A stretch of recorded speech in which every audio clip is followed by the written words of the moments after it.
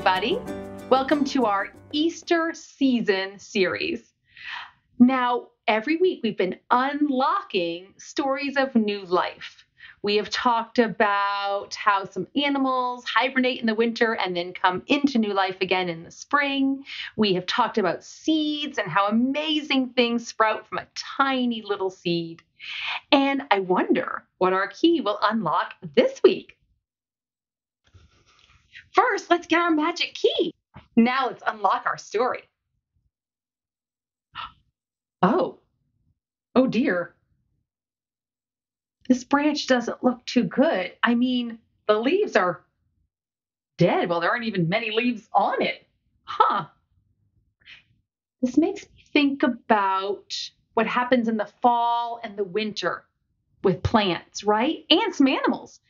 They can seem like they're lost, like they're dead, like they're not going to ever come back to life. But we know that when the leaves fall off the tree in the fall, all winter long, the tree is gathering energy and waiting for the beautiful springtime sun to warm it up, and then new buds will grow, right?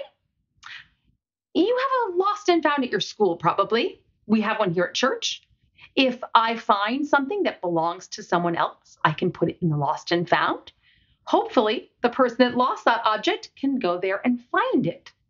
Yeah, usually at school, they're full of mittens and hats and sweatshirts that people have lost on the playground, aren't they?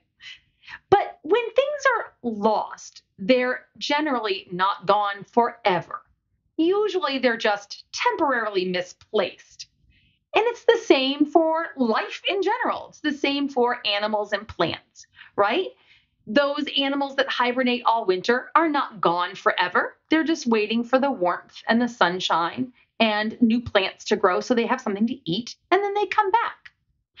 And it's the same for us and our feelings. It's important for us to remember that when we're feeling really sad or yucky, or maybe we're not feeling very loved, those feelings aren't going to last forever.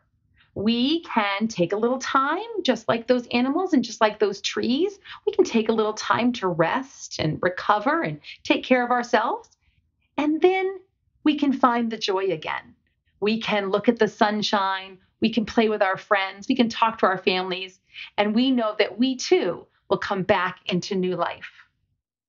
Let's say our chant. Oh, yeah. Woohoo! All right. Right on. Way to go. Thank you, God.